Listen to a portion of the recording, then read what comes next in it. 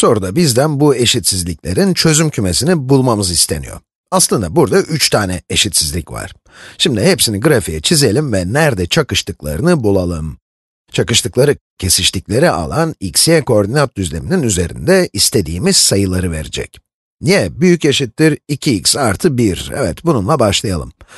Bu demektir ki, y, x'i ve ondan büyük bütün noktaları kapsıyor.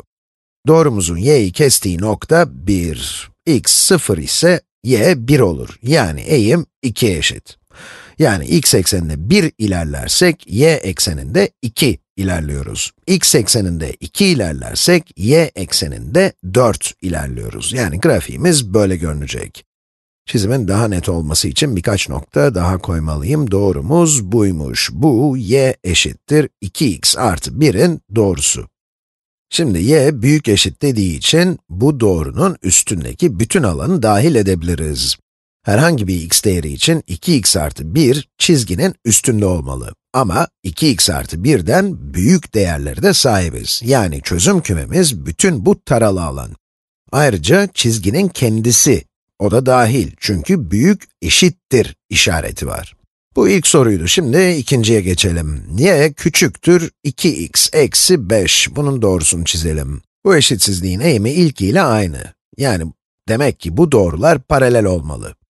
2x eksi 5, yani o zaman da y eksenini eksi 5'te kesiyor. X 0 ise y eksi 5 olur. Eğimimiz 2 idi.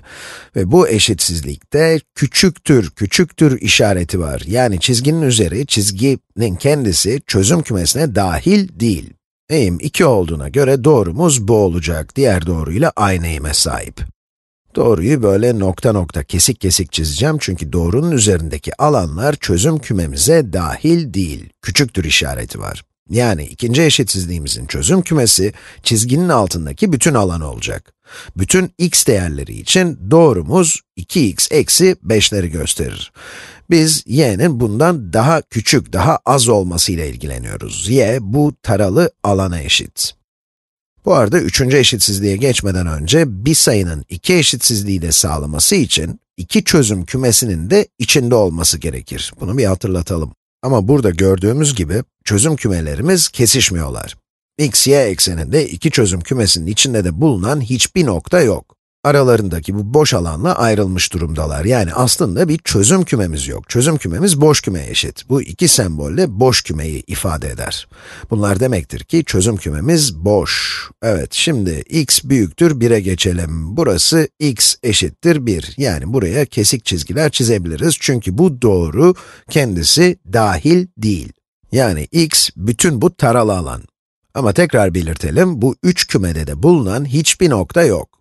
Bu alan alttaki iki eşitsizliği sağlar. Buradaki alan da sonuncu ve ilk eşitsizlikleri. Ama üstteki ikisini birden sağlayan hiçbir nokta yok. Yani boş küme.